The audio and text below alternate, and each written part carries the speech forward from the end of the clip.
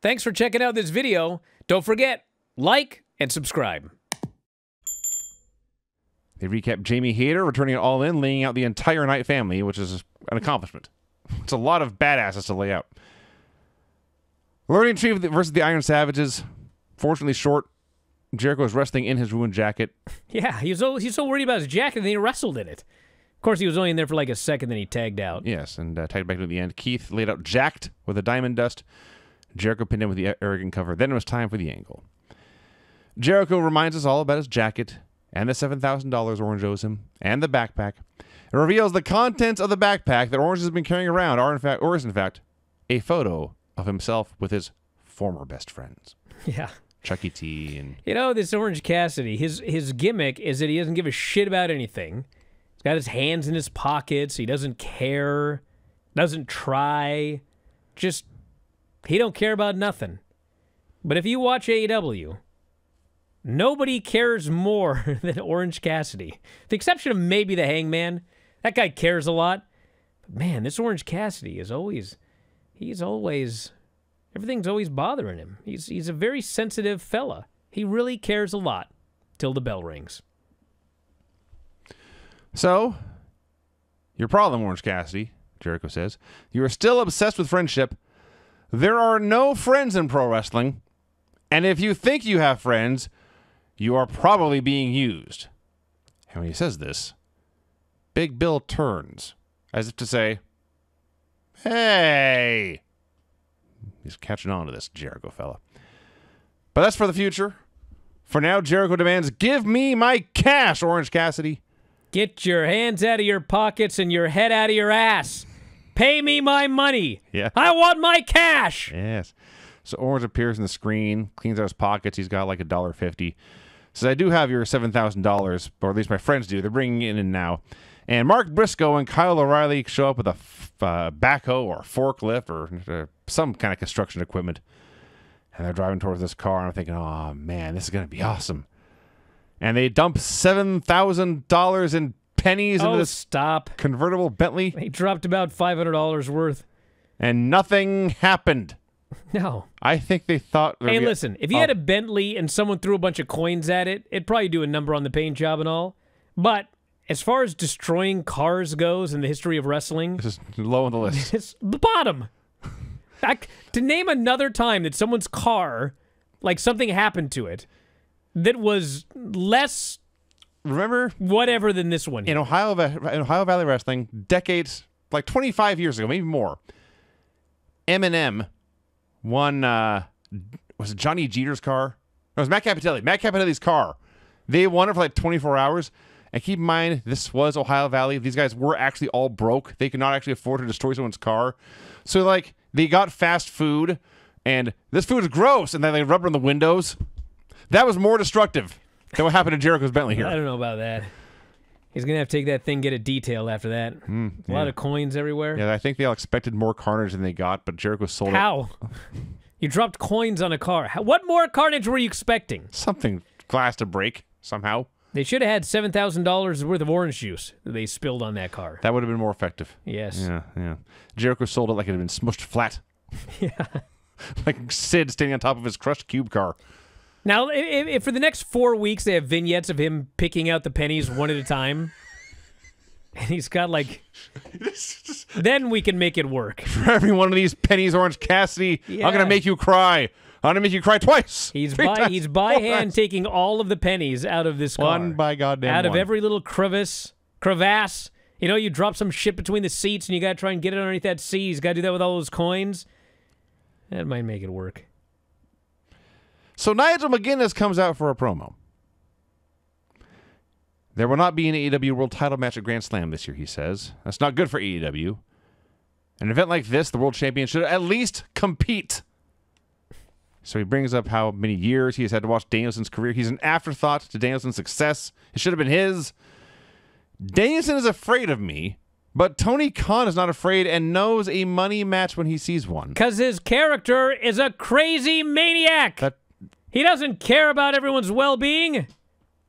So at Grand Slam, it will be Danielson versus McGuinness. Yes. And everyone cheers.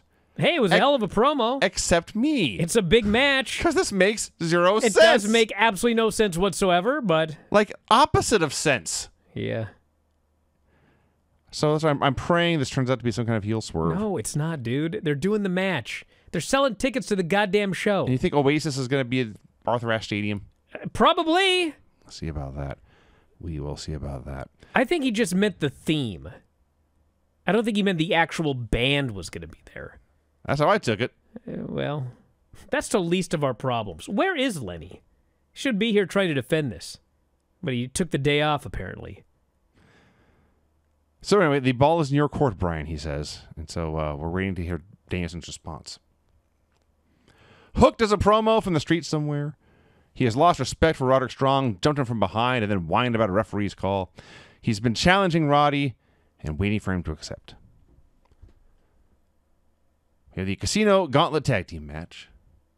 Not as great as, for example, the All-In Casino Gauntlet match, which is to be expected. There were no huge surprises here. There was a regular act that got put over Strong and got a huge pop, but nobody debuted or returned or anything.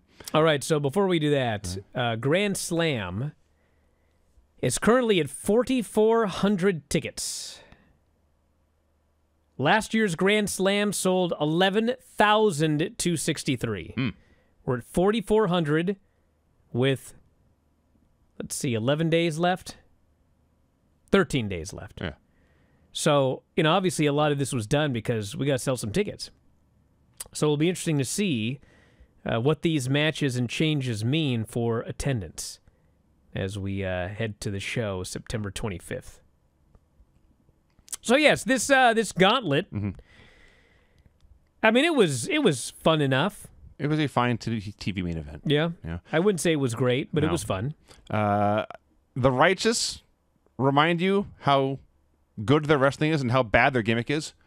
Because whenever I see them, I think, oh, God, it's the Righteous. Then they start to wrestle. I'm like, wait a minute. They're very good. Well, it's not just you, bro. I mean, FTR and Will Ospreay and Kyle Fletcher start, and then out come Vincent and Dutch, and, I mean, they got zero reaction. And then Taven and Bennett came out, zero reaction. And the Acclaimed got a pop. MXM actually got a pretty big pop. And the biggest pop, Yes. the fucking Outrunners. By design, because Yes. like they most of the teams are already in, and in fact, almost everyone was in. They did a 16 men down, or however many were in the ring, so there was nothing happening. And the count timer appears on the screen. Out come the Outrunners in Kentucky in front of the Ohio Valley crowd.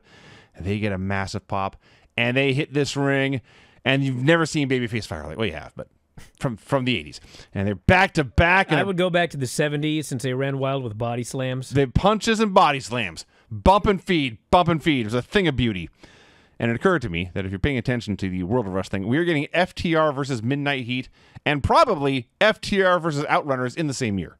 Yeah. Glorious. Glorious stuff. So there is an OVW chant, in fact. The Grizzled Young Veterans are technically the last team in, although they never get past the stage where FTR meets them. They all brawl to the back. They're fighting a collision this week. So the Outrunners run wild, hit their finish, but the Righteous break of the pin. And if you want to give the Outrunners a win, the Righteous are a great opponent to do that. There is a parade of finishers, and I think it was Dante Martin that splashed Kyle Fletcher, but when he made the cover, Ospreay struck with a hidden blade. Fletcher rolled him up and pinned him. So it is Fletcher and Ospreay versus the Bucks at Grand Slam. And they're running down the card for that show. And I'll repeat this. Shivani said it will be Nigel McGuinness versus Bryan Danielson if Bryan Danielson can make it. Don't read too much into this, brother. The match is happening. I'm just saying what they told me. Yes. As I'm reporting the facts as I heard them. Well, those are the facts. As I heard them. But he's going to be ready. Yes. All right. Yeah, I thought it was... I mean, I enjoyed the show. Yeah. But it certainly was not like...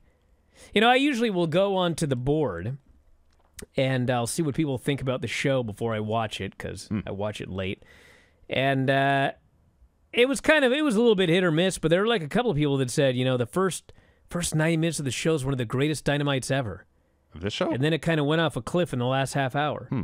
And I watched it, and I don't have any idea what they were talking about.